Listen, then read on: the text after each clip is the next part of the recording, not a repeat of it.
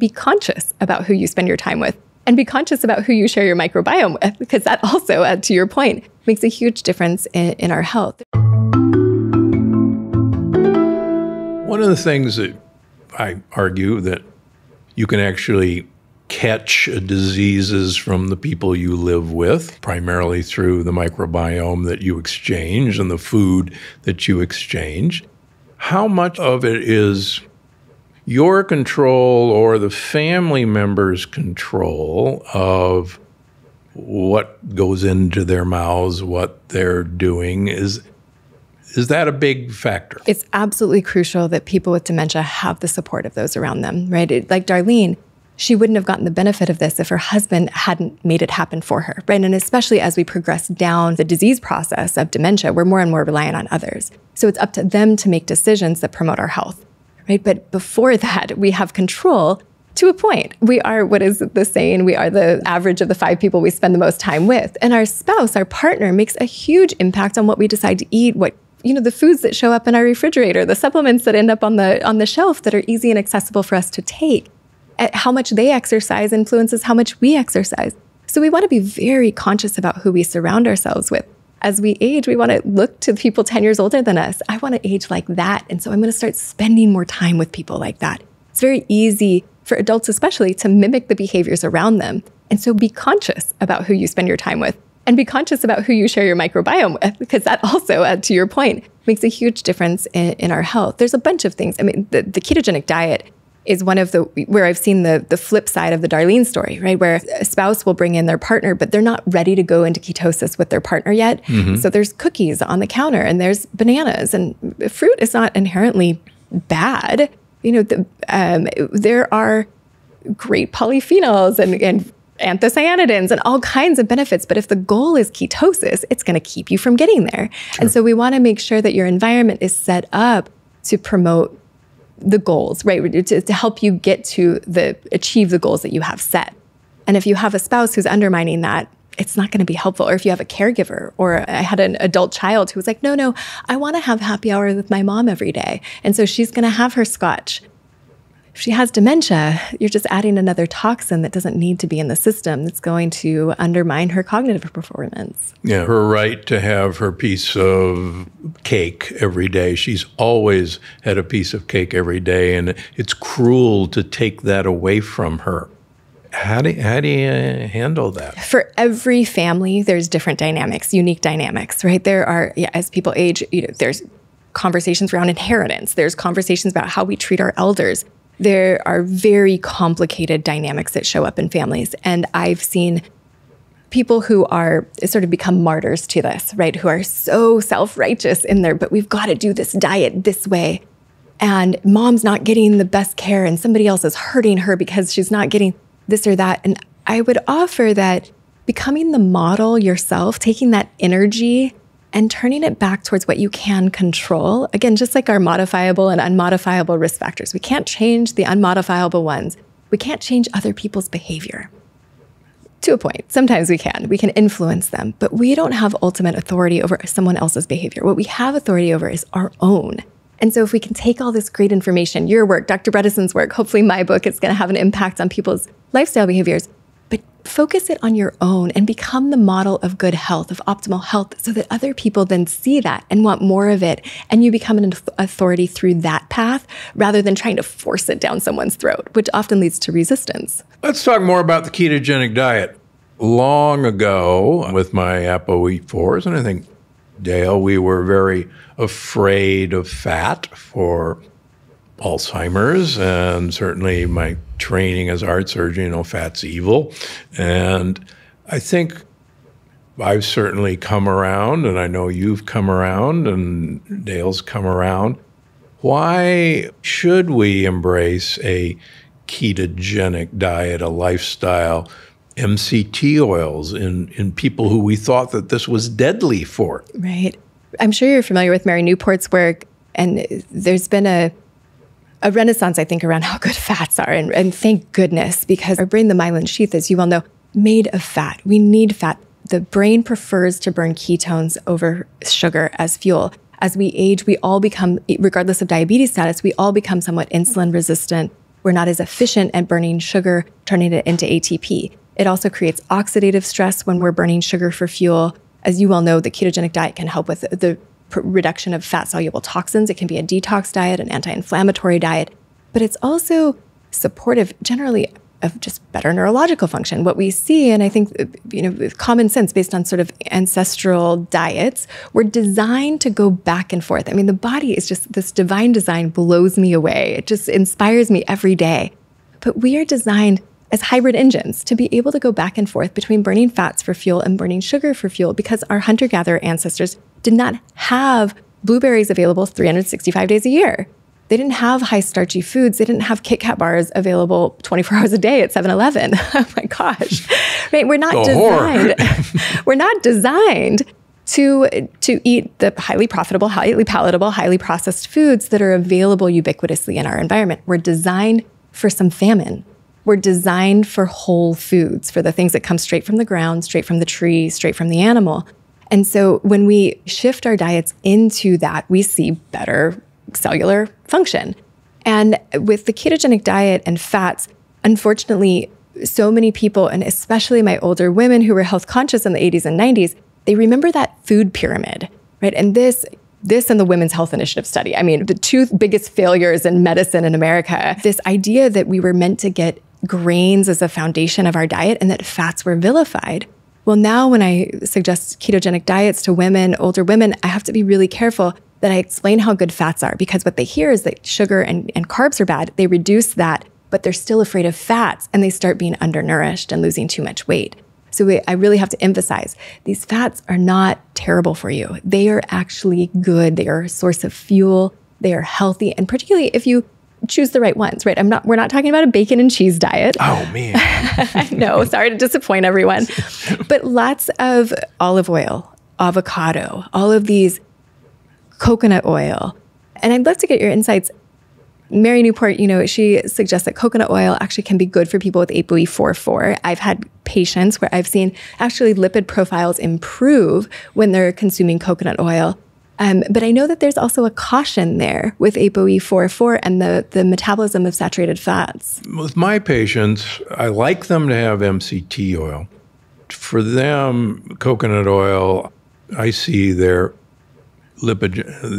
small, dense particles really go up, and they oxidize their particles a lot more.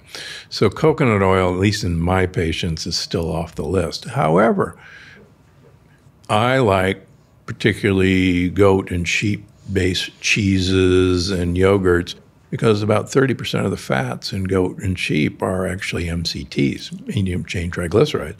And I don't think it's a surprise that 4 out of the 5 blue zones are sheep and goat herders. And there's a huge amount of goat and sheep products in their diets. And it's kind of pushed under the table by my good friend Dan, but I don't think it's a shock that 4 out of the 5 blue zones are big-time sheep and goat eaters. And I'm so pragmatic. When it comes to the ketogenic diet, I want people to feel satisfied. I want it to be an accessible diet that they're able to do. And I think that adding some of that dairy, the sheep and goat dairy, the A2 dairy potentially, that makes it very satisfying, particularly when you're having those sugar cravings in the first few days. Right. How do you advise everybody, particularly, I guess, the caregivers, how do you get past these sugar cravings? Because it's very true. Your brain lies to you that your brain is starving for sugar, which it is, and because it can't utilize it. Right. And it says, oh my gosh, you've got to go find some sugar. And I hear it in my patients. I see it in my patients. How do you help? I get into ketosis 3-4 times a year, and I call them my donut days, because I haven't had a donut in 15 years. I'm a naturopath, right? I gave that up long ago. However, I can't stop thinking about donuts for about 24 hours when I'm going into ketosis. And it is exactly what you were just describing. It's this physiological addiction to sugar. And when that comes up, I recommend that patients, one, be prepared for it. So fat bombs are one of my strategies personally. I get a 32-ounce mason jar and I fill them with fat bombs before I'm planning to go into ketosis, so that if I have a hankering for something sweet or chocolate or salty, I can grab one of those and it'll reduce that craving. It'll hit that craving and I won't need more. And then high fat. getting really high fat foods in and protein can help with satiation so that you're not going through these blood sugar spikes and drops. Often those drops lead to the biggest hankering for sugar. And so then also, just being prepared for it, I think gives us that reassurance that it's temporary. We're going to get through this. In 3 days, once I'm 72 hours into carb restriction, I'm going to get to the other side. Another good strategy is exogenous ketones, which often can taste, they're very sweet. I don't love the taste, but I will use them in those first few days to get my ketones up before my blood sugar has fallen. And that can help me get up over that hump as well. Okay. But you got to keep all the carbs out of the house. Oh, absolutely. I mean, and particularly for people with dementia, they're not going to remember that they can't have that apple. So they're going to have that sugar craving, walk through the kitchen, see an apple and grab it, let alone a cookie, Yeah. And so cleanse your kitchen is one of the things that we guide people to do. And I've had someone say, oh, I can't get rid of that bottle of soda. I paid for that. I bought that. It's toxic. Just get rid of it. Just throw it away. You do not need that. It does not serve anyone. And, I think there's a spectrum there, but cleansing the things from your house that are going to be tempting, especially those go-to easy quick foods, make sure you have an alternative. And in your pantry, you can even design your pantry so that what's at eye level is the quick but keto-friendly foods. What's below or above what you can see are those things that you maybe want to hide from yourself for a few weeks or a few months. Yeah, because a lot of my patients say, oh, gee, I paid, good money for this stuff. I don't want to waste it. And I go, look, just give it to somebody you don't like. I'm sure you've got several Exactly. neighbors that you want to poison. And they say, oh, that's a great idea. Okay. All right. Last but not least, because this comes up all the time with my patients, what the heck is a cognoscopy? Is somebody going to put an instrument into my brain and look around or up my nose? So I love Dr. Bredesen for so many reasons, but one of them is because he's created these great visuals, right? That really stick with us, that have an emotional impact. He's got many of them, but the cognoscopy is one of them. And it hits home because the cognoscopy, it's uncomfortable, right? But it's a way to prevent a very serious disease. It's a way to catch it early, the risk factors, polyps that can lead to colon cancer over time. And you do it around the time that you're 50 to prevent the risk of disease. And his point is, if we can look for the risk factors for cognitive decline in our 40s and 50s, then we can reduce our risk of developing disease as we age. And so a cognoscopy is essentially systematically going through the medical workup to look at toxins, infections, nutrient deficiencies or imbalances, excess or deficiencies. To look at stressors. What is our cortisol doing? To look at sleep. Do we have sleep apnea? Are we getting enough sleep? To look through all of those modifiable risk factors in a way that we can quantify so that we can identify things like mold toxicity or heavy metal toxicity or herpes infection or a gingivitis that might pull that trigger that's going to produce beta amyloid plaques or misfolded tau proteins in our brain. So we can basically be empowered by this data, by this information, and reduce our risk when we look before we have symptoms, just like you would with a colonoscopy. Now, to kind of add some icing to the cake, you'd ask, are they going to put a probe in my nose or up in my brain? No, but we can do imaging. And now we can look at things like p-tau 217, p-tau 181, our amyloid ratios. We can look at some of these tests that give us an indication of, are these changes already happening in our brain? We can do the neuroquant testing or the quantitative testing of the brain regions.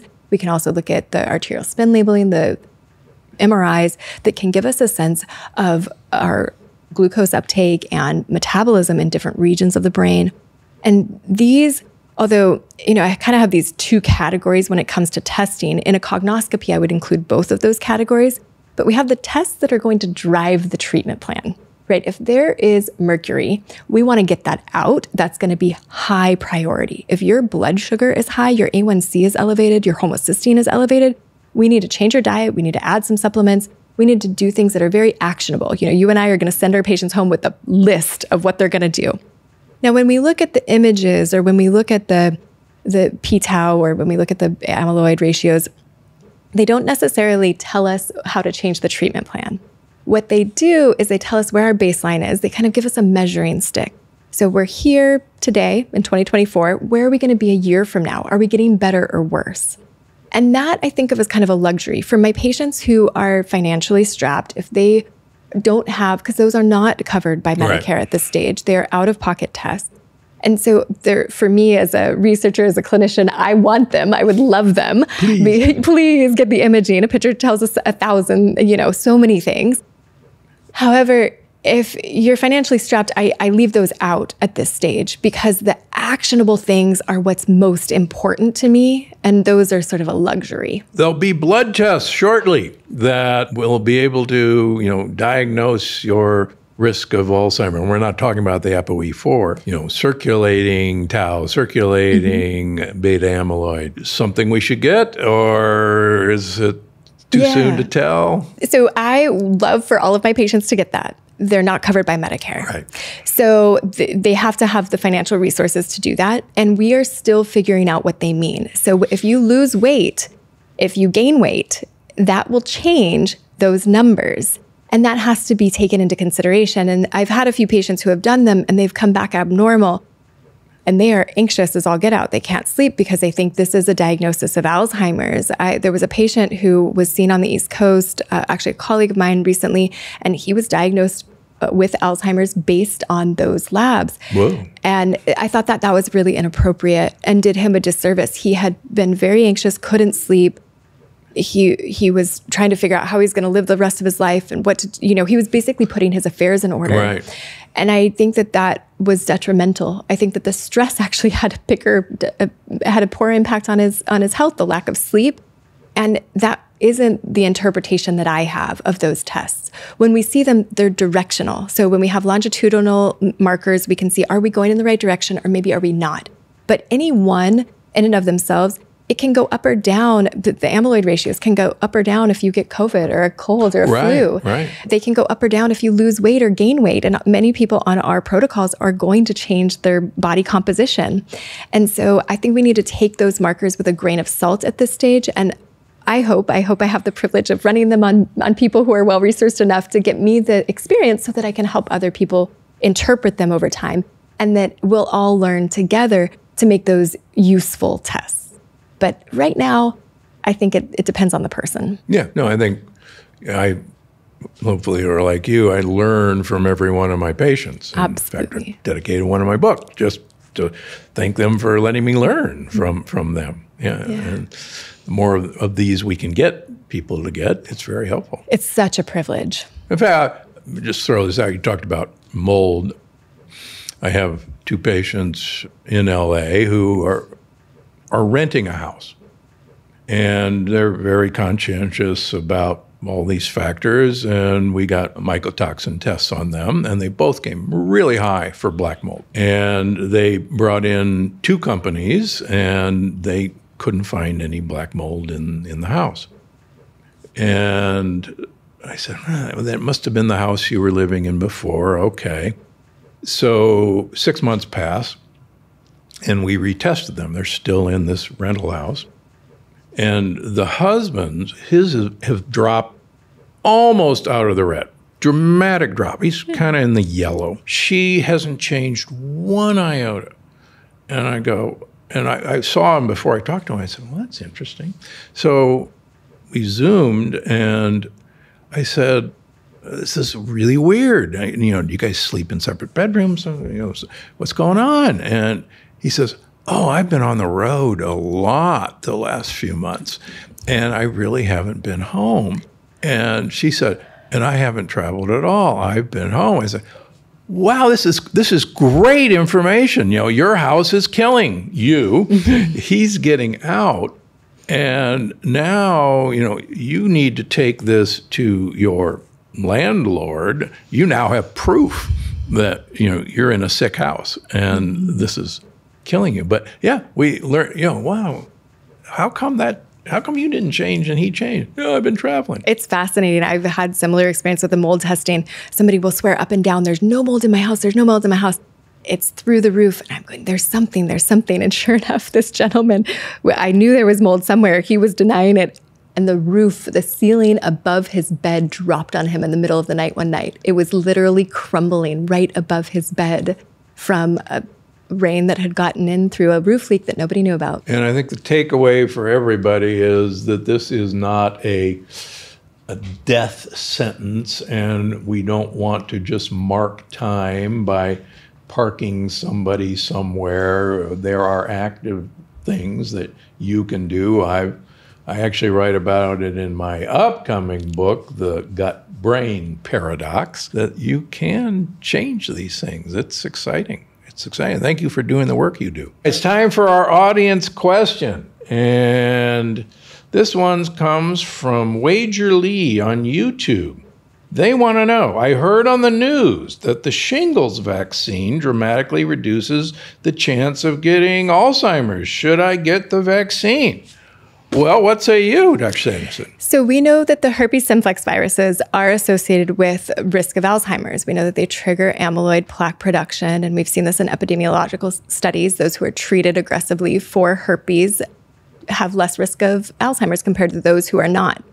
Now, the shingles vaccine is also part of the herpes virus family. This is a neurological virus. It's in the nervous system. And it makes a lot of sense to me that if you don't have a shingles outbreak, if you can prevent that through a vaccine, that you're going to have a lower risk of developing Alzheimer's. And so I do recommend that there's two different shingles vaccines, and it's the newer one, the Shingrix one, that is the one that has the most reduction of risk. Interestingly, the reduction of risk and the delay of dementia that's associated with that vaccine is the same as the amyloid monoclonal antibody therapy. So it's on par in terms of outcomes with that. So you're not getting an improvement in cognitive function if you have dementia with this vaccine, but you are getting a reduction of the risk of developing dementia. And I think that's worthwhile to take advantage of as we age. I have seen in my clinical practice, it's a two-part vaccine, so you need to get two of them to be protected. And I have seen in my clinical practice that I've had a handful of patients who end up getting shingles after the first one.